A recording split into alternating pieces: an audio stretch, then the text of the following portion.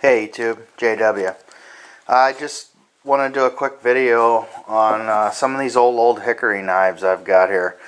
I actually saw a video that Dave Canterbury did the other day, and it got me thinking about these old hickory knives that I got from my grandpa and grandma. They're probably from the 70s, but you know, you can pick these old hickory knives up. They still sell them. They're basically the same. These are just two butcher knives. They have like a 7-inch blades and 12-inch overall. And you can see how much these were used, how much they've been sharpened down.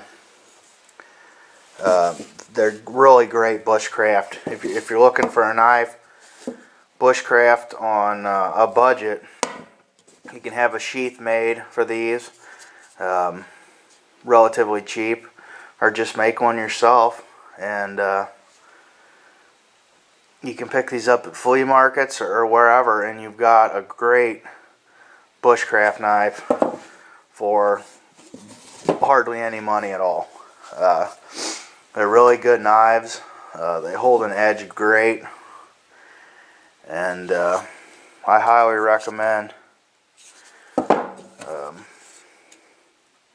Looks like this one is a little bit older than this one. But if you see a set of old hickory knives, pick them up and put them away. And if shit would hit the fan, you could have, you know, buy a lot of these cheap, and you could really have some good quality all-around knives for very little money. And that's the name of the game these days. Anyway, thanks for watching.